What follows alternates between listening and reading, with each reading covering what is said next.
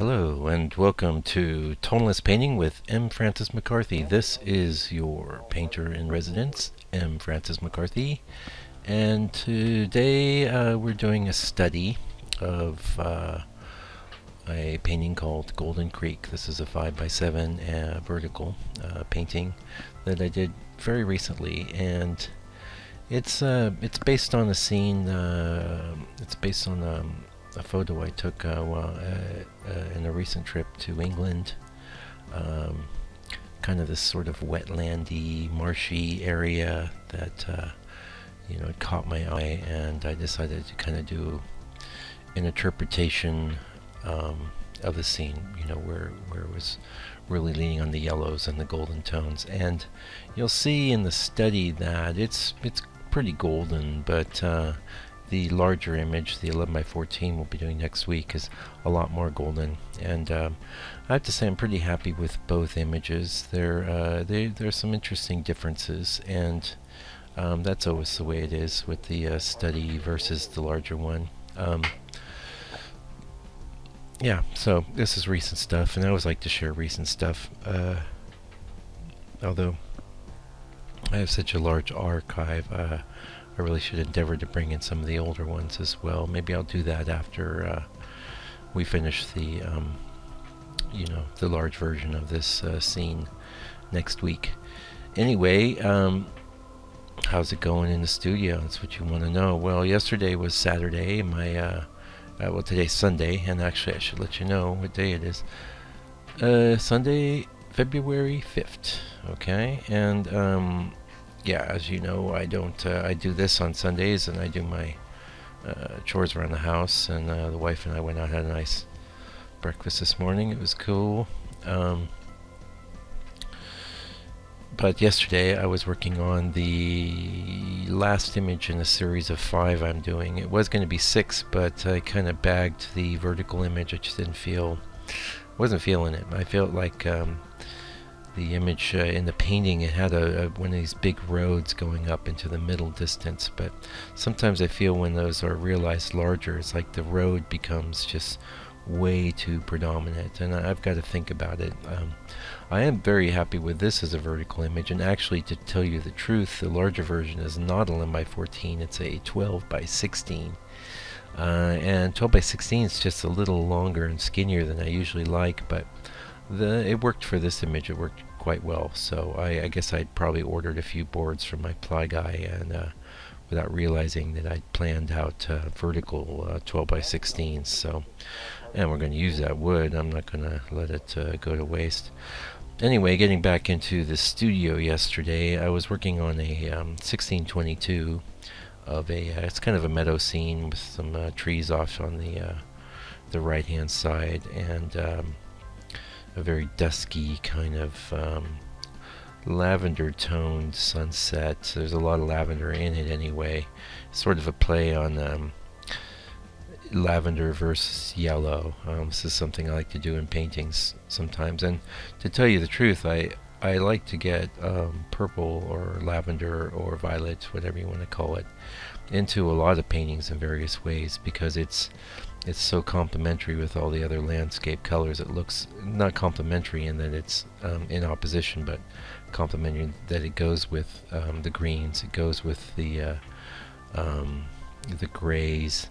And to tell you the truth, if I'm doing a lavender yellow, that is a truly complementary color scheme, because yellow is the complement to violet, and so there's probably a decent amount of purple in this one as well, to be honest. Just, when I'm looking at something being just a regular straight up gray versus injecting some color, I like to inject sometimes some violet or purple, or sometimes some alizarin crimson, or there's a lot of things I'll throw into the grays actually. Burnt sienna, or if I really want to, I've got this perline red that I use, which is a kind of bright red. It's probably the least used color on my palette, but it's there just for these skies and clouds and things like that. Anyway, working on the 1622, and boy, I tell you, when I step up to that larger size, for me 1622 is almost as big as I go. I do have some 1824 boards prepared, and I've had some success with the 1824s, and I've also crashed and burned. It's been 50-50, so I think I've got a bit of a complex on it. I've had more success at the 1622 range, and I'm plugging away at this painting, and one thing I always forget is it takes just so much longer for me to physically paint these larger paintings, and I can't say I love that. I about the time I'm kind of running out of steam. I still got a third of the painting to go, and I kind of feel like I'm kind of slogging sometimes, and but you know, whatever. The fact of the matter is there was a time when my first color pass was just really that. It was just a block in of color, and I didn't worry about a lot of technique and things. I would go in the second and do more and more.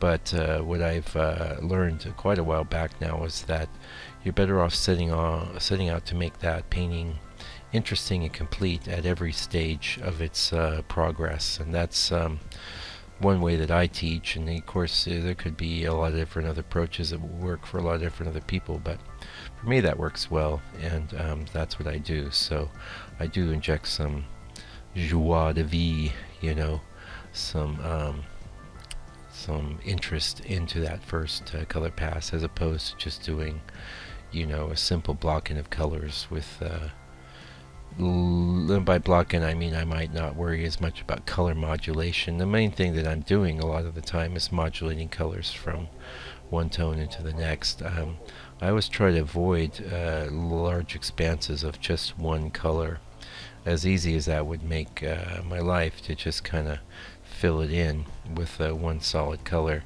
Color modulation is pretty critical to creating an interesting painting, in my view anyway, and color modulation is one of these in areas like where intuition comes into play. You know, you're painting along, and that color may or may not even be in the reference, or it might be something triggering you, but you go, oh, I should push this into a bit of a violet here, or a bit of a crimson here, or a bit of a this, a bit of a that. Maybe I'll bring some tones into my my browns as well, you know, whatever. I'm always trying to create interest, and I love that word modulation, and color modulation is a big part of what I do, which of course is a lot easier to do in a little study like this. And one of the reasons I love those little studies is they're so much easier to paint, you know.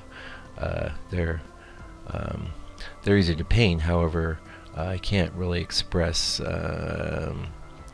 any real detail, and there's a lot of other things I can't really do because of that small size. So I do enjoy doing the larger ones as well, but I'll always dig the immediacy I get with a 5x7 study. And I will say, in this 1622, I pretty much did what I said I was going to, where I did the underpainting stage using just my 5x7 study as reference. So I'm getting the composition and the proportions of most of the items in the scene off of that. And I did load up the photographic reference while doing my painting, and I'm glad I did. You know, I do have that study off to the side, and but I find that while I'm painting, I'm either following the study or I'm following the photo reference. I really don't like to do both. There are times when I will do both, and that is if there's like some odd things in the reference that I know just won't work the way they are in the photograph. I've got to use my artistic license to change things up. And this is a case where having that study is invaluable, because I've already solved the problem there one time, and I'm just going to solve it larger. And you know, when you're talking about painting larger, you know, in the digital realm we have a concept called resolution. So you have a low res image that, say, might be 200 by 300 pixels, and as long as you're far enough away from it, like it's an icon or something, you know, it looks like a decent image. But if you try and zoom in and look at any detail, there won't be enough pixels there to give you any real detail. And it's sort of the same thing with the painting. When I move up to a larger size, I've got more room. I can use smaller brush strokes in a larger space, which gives us more detail. And that's a double-edged sword, as I've talked about a lot, that the excessive detail can kill a painting, whereas not quite enough detail isn't my isn't my style, isn't what I like to do. I like a happy medium. I did have someone in my studio the other day looking at, one of my first color passes and saying, "Oh, I really like that," and one of the reasons is that it really looks like where a lot of people stop these days. They just stop with this kind of looser, block-any approach, and I just don't feel like I'm done. And if I don't feel like I'm done, I'm not done.